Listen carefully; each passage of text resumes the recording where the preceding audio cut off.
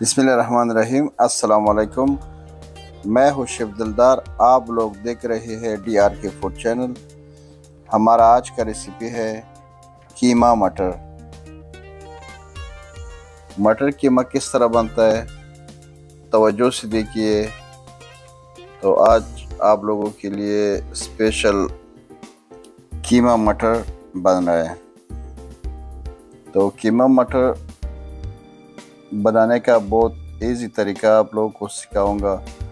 Oil 1 cup, दालचीनी 1 piece, तेज़पत्ता 1 और काली मिर्च 9-10 पीस, लवंग 3 पीस, बड़ा इलायची 2 piece, onion 2 medium, garlic 1 table spoon. Fry करना है।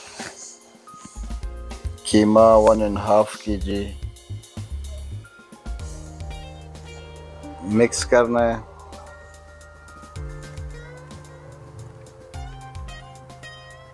हल्दी powder 1 teaspoon, red chilli 1 teaspoon, धनिया पाउडर 1 टेबल स्पून, ज़ीरा पाउडर 1 टीस्पून, नमक 3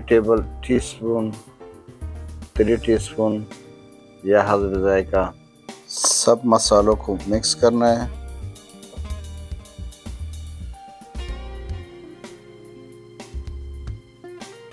टमाटर 5-6 मीडियम साइज,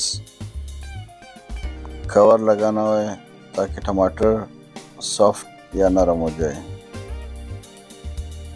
अब दोबारा मिक्स करना है।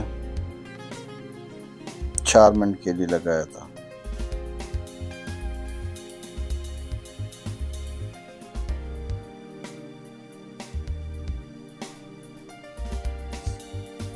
मटर 500 ग्राम,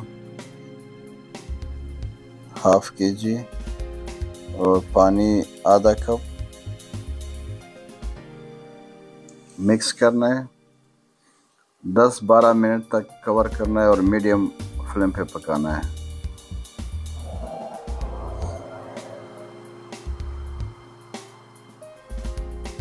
मेथी 1 टेबल स्पून, गरम मसाला 1 टीस्पून, सिरका 1 टेबल स्पून,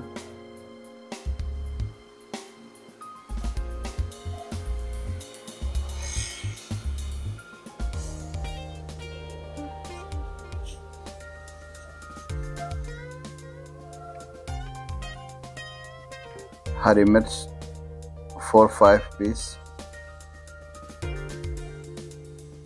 अदरक जिंजर 50 ग्राम्स, धनिया,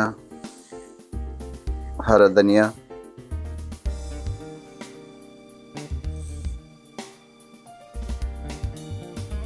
हमारा कीमा मटर बन गया, तैयार हो गया।